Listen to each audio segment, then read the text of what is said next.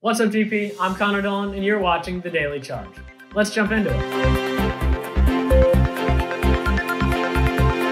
If you're unaware, this week is homecoming week, and that means dress-up days.